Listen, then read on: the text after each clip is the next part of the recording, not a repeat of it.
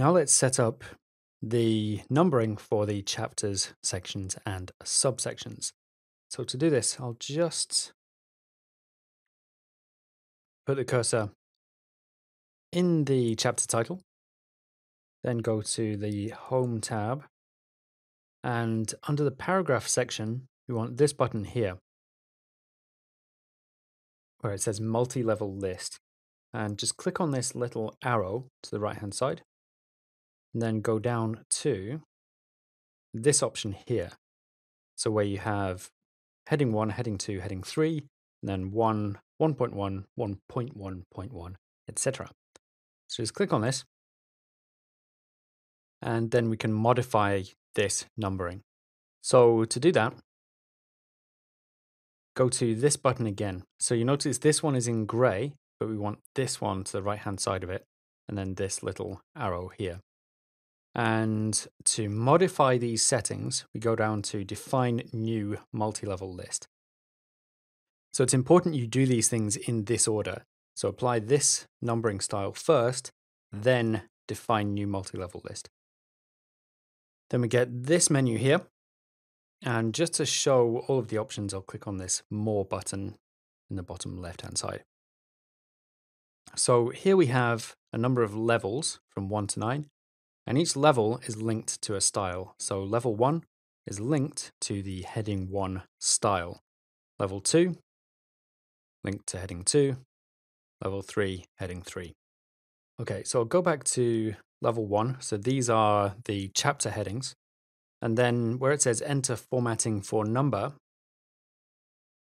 before the number 1, type in chapter and space.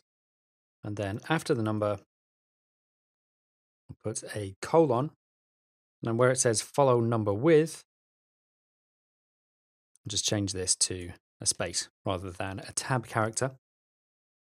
And then where it says text indent at 21.6, set this to 0, and then click on set for all levels and make sure all these numbers are 0. Then level 2, text indent set to 0, follow number with. Again, I'll put this to a space. Then level 3. So this number is 0. All these are 0, that's fine. And follow the number with a space once again. Then click on OK.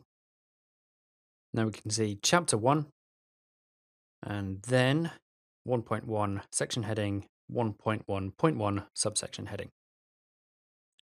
Now, whenever you do anything automated like this, so it's automatically applying numbering, it's good to make sure that it's working correctly.